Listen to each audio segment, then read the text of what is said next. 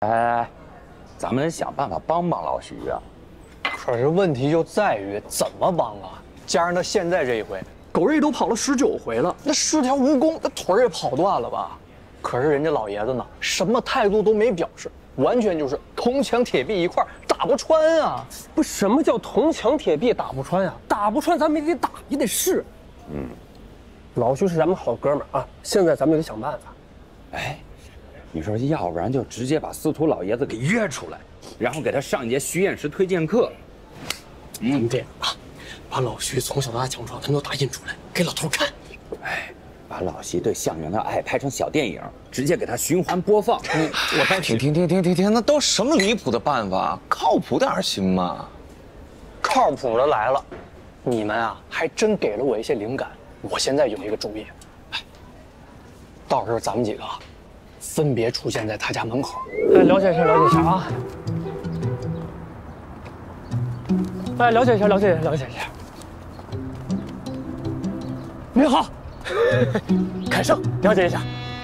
我们公司作为自动导航领域的领头品牌，有许多优秀的青年才俊。实验室，您听说过没有？那可是我们项目的负责人，您瞅瞅，形象突出，能力突出，业绩突出。他腰间盘突不突出？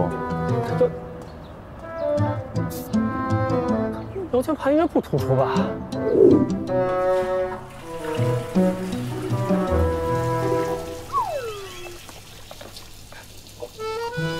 哎，你知道徐验石吗？徐验石，5大男神。对，就是他。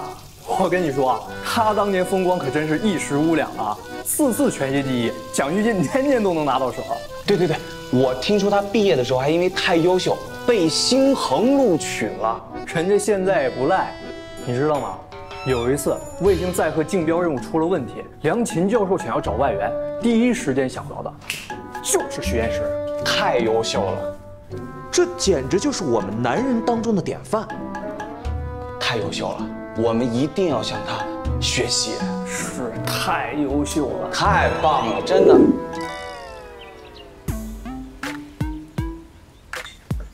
这徐验石啊，他真不是人啊？怎么说？要说他就是个神呐。是吗？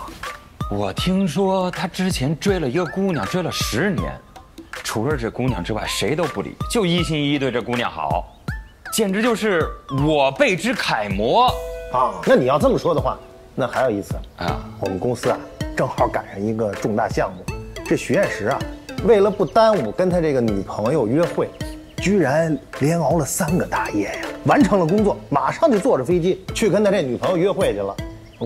别说他女朋友，我听完了我都动心了。对，真好。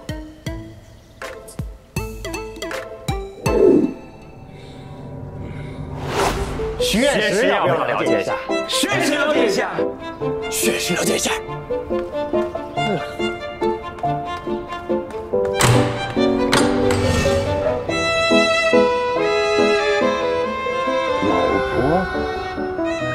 老婆，碰到你我就安心了。你知道徐验石吗？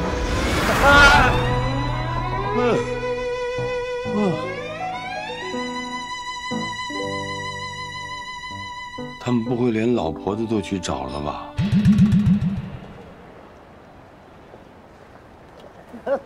没问题。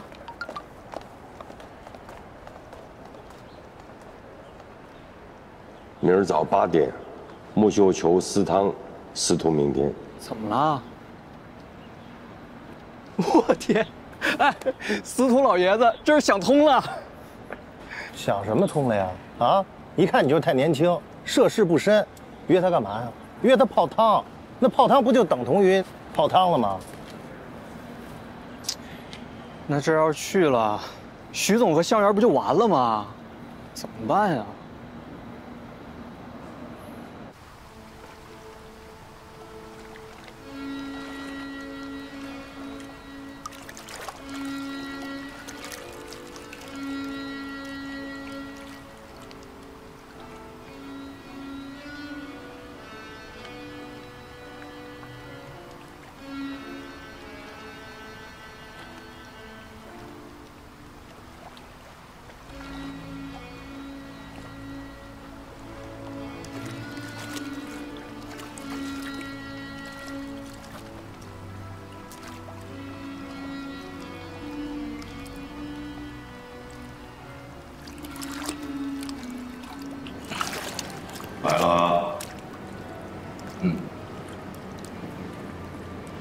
圆圆这孩子啊，干什么事儿都3分钟热度，想干什么干什么，想做什么就做什么。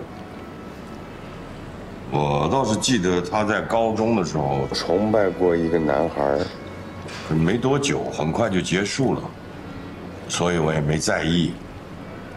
我是想让他在感情上自个儿多闯闯，啊，有一天能找到他合适，或者是适合他的。像他这种个性，跟你走得下去吗？董事长，其实您刚才说的那个高中的男生，就是我。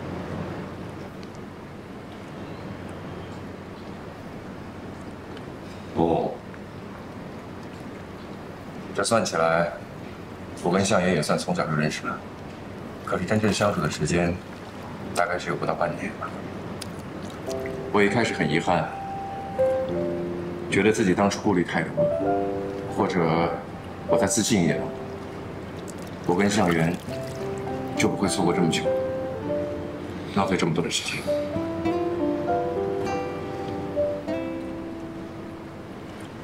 后来有一次，我问他这些年都在做什么，他很高兴地告诉我说，他在打游戏，在环游世界，在瑞士的雪山遇到了雷恩哈特，还请他吃了烤鳕鱼排。听这事儿你会吃醋吗？那倒不会。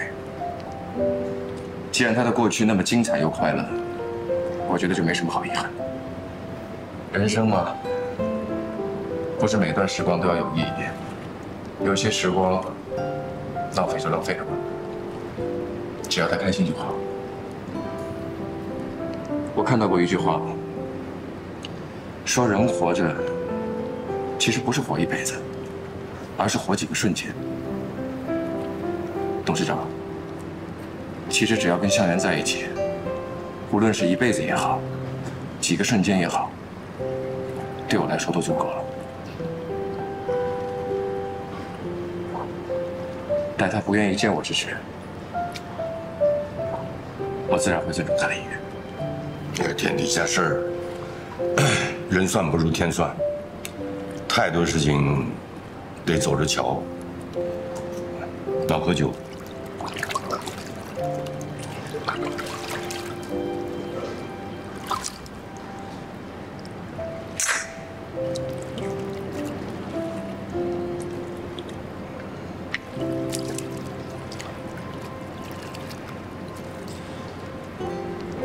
要不然咱们下次换个地方。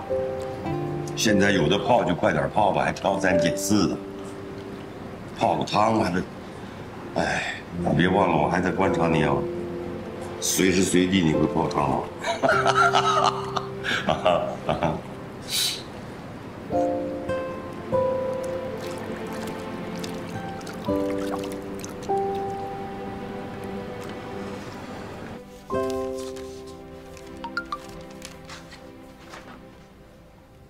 前苏联诗人帕斯捷尔纳克说过：“人不是活一辈子，不是活几年、几月、几天，而是活几个瞬间。”爷爷，您这感冒发烧了呢，就多休息，多喝热水，多睡觉，但少喝鸡汤，听话。